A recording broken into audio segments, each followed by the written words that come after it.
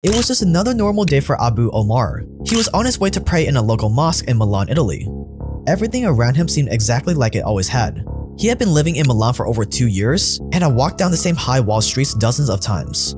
Except today, he wouldn't make it to the end of that street.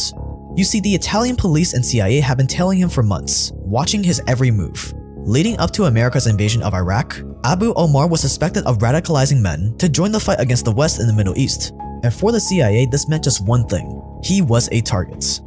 His kidnapping was planned for weeks. A massive team of CIA officers had been watching him, waiting for their chance, and the day had finally come as Abu Omar walked down that quiet street. In seconds, a man jumped out, identifying himself as a police officer, asking for Abu Omar's identification. Almost immediately after that, another group of men appeared behind him. In an instant, they grabbed him, shoved him in a white van, and sped off. In the van, they drugged him, and next thing you know, he wakes up to the sound of prayer and Egyptian Arabic being spoken. Abu Omar was successfully kidnapped and sent to Egypt.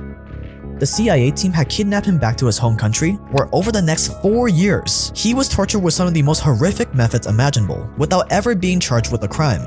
But he maintained his innocence right to the end, and eventually got released as a broken man. And the CIA officers who kidnapped him? Well, they made some stupid mistakes, like using unencrypted cell phones and booking into hotels together. An Italian judge even indicted 26 CIA agents involved, but the extradition request for those agents never went through. Abu Omar's case wasn't unusual. Since the start of the War on Terror, hundreds of people have been kidnapped by the CIA and dropped off in other countries to be interrogated as part of their extraordinary rendition program. You see, under American law, there are very strict laws against torture.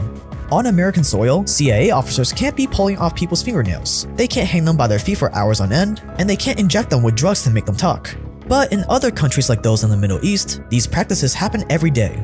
So when the CIA really wants to break someone, they'll ship them off to their friends abroad who will get the job done for them. That way, America keeps its hands clean and maintains its image as the human rights upholder of the world.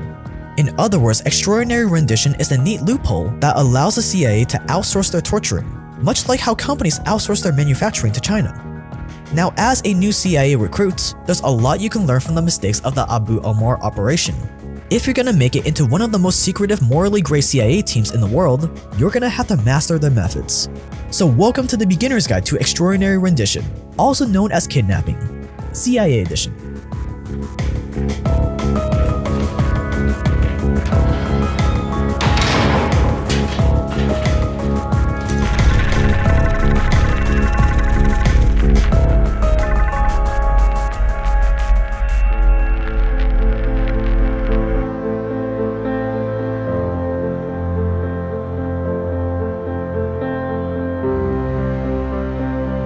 The CIA values skill above all. To them, your skills are more important than your educational background, your references, or your cover letter. In life, it's the same thing. The right skills can land you any job or business in the world, not the degree you have. And that's where Skillshare comes in. Skillshare is an online learning community that focuses on helping people all over the world rediscover their curiosity, passion, and love for learning. They have classes on everything, which means there really is something for everyone on Skillshare. Whether you're looking at enhancing an existing skill, learning something completely new, or completely changing the course of your life. Plus, there aren't any annoying ads or interruptions, so you can focus on just learning. And with new premium classes being added all the time, you'll never get bored and you'll have access to topics like this class on graphic design basics.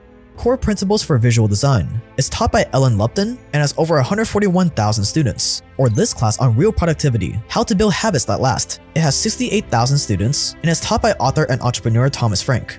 And if you're interested in a new career pathway, why not check out Intro to User Experience, Fundamentals of Usability. It's taught by Marieke McCloskey and has over 25,000 students. From this class, you can learn a skill that earns a base pay of around $115,000 a year.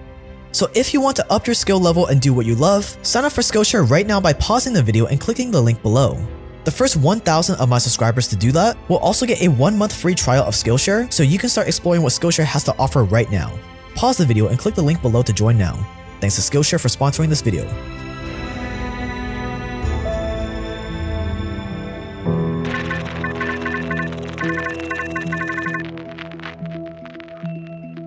As an extraordinary rendition team, your first lesson is to learn how to spot a target. They'll tell you targets for these operations must always be high value, worth the risk of getting caught. But that's nowhere near the truth. You see, dozens of old CIA targets eventually turn out to be innocent. You just have to have a reasonable belief that the person you're going after could be valuable to the CIA. Once you do that, you pretty much have the go-ahead. Whether it's a known terrorist's second cousin, or it's just some guy that you think might know something that can help you nail the real targets, it doesn't matter. The pool of people we can kidnap is pretty much infinite, because we can always find a legal reason for kidnapping him later.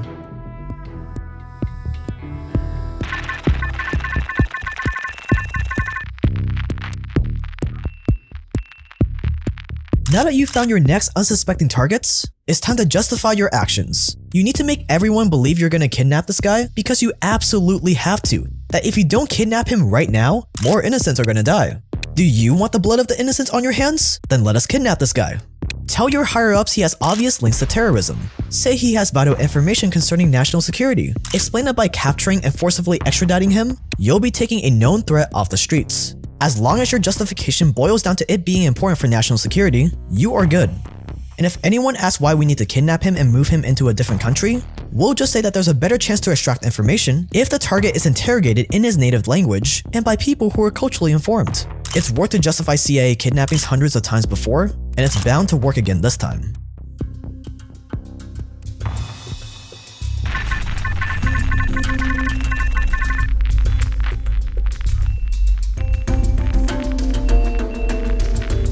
Now that you've found your target and gotten permission to make him disappear, it's time for the actual kidnapping.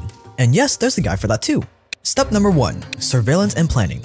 This is where you get a team together and track every single second of your target's life. This may take days, weeks, or months. If he leaves his apartment at 8:24 AM every day to buy a pack of cigarettes at the corner store, well, you follow him and watch. If he uses a public bathroom near the park, you follow and watch. Every move this guy makes has to be carefully observed and recorded. Remember to switch team members around so he doesn't notice the same people following him around. Once you've established his routine, when he does what and why, it's time to pick the moment when he's the weakest, the most exposed. That is when you will strike. Step number 2, the kidnapping. Unlike the CIA team in Italy, your main objective is to get your man off the streets and disappear as quickly as possible without leaving a single trace of evidence behind. People cannot know this was a CIA op. Use burner phones to communicate, and always be aware of your surroundings. You don't want to be held up by the cops mid-kidnapping. Then choose a day that is as normal as any other. Follow your target to the most vulnerable spot in his daily routine, and from there you grab him. Some of the best places to do this include fake roadblocks and quiet streets, at an isolated ATM where he's drawing cash. Make it quick. Use chloroform if you can, and make sure there are no witnesses. Once you get him in the getaway car, you are halfway there. Your next step is to get him out of the country. Step number 3, exfil. Here's where America's superpower status comes in handy. According to a 2001 secret NATO agreement, America and its allies have blanket overflight clearances for flights associated with operations against terrorism. This makes it easy to head straight to a nearby airstrip, drag your prisoner onto a private jet, and take off within minutes of the kidnapping. By the time someone notices your guy is missing, he'll be long gone. On the plane, the prisoner is stripped, shaved, photographed, and kept shackled, blindfolded, and wearing earmuffs. Now that you have your target secured, set your destination for the nearest CIA black site.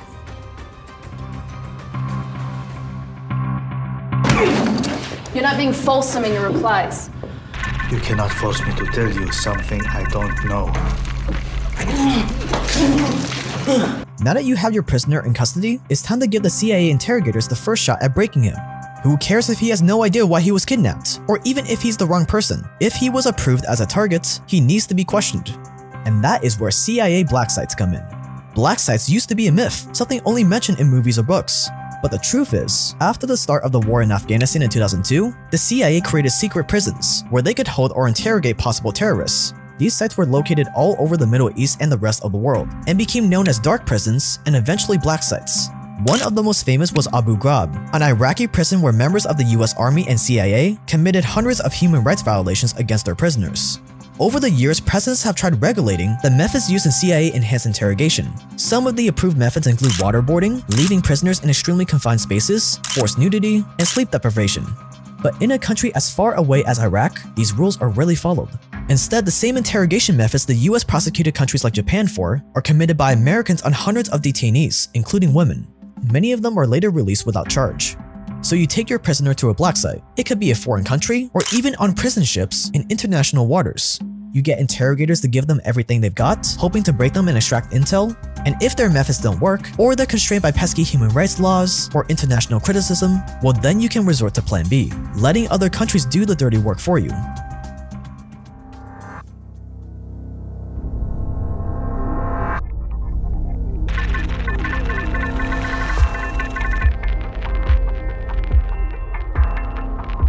This is where you drug your prisoner again, shove him onto a plane, and send him off to a country with little to no care for human rights and no human rights watchdogs. Countries like Syria and Egypt are top picks. Here, local soldiers and police officers are well versed in committing crimes against humanity. Here, your prisoner would be subject to some of the worst torture methods imaginable, stuff I definitely can't mention on YouTube. They can keep him in a cell for years at a time without being charged, they can do pretty much whatever they want in the name of extracting information, and if your target ever becomes obsolete, they're just as happy to get rid of him too. All of this happens while US foreign policy strictly states, no assistance may be provided under this part to the government of any country which engages in a consistent pattern of gross violations of internationally recognized human rights. And if people start asking too many questions, well then, it's time for the cover-up.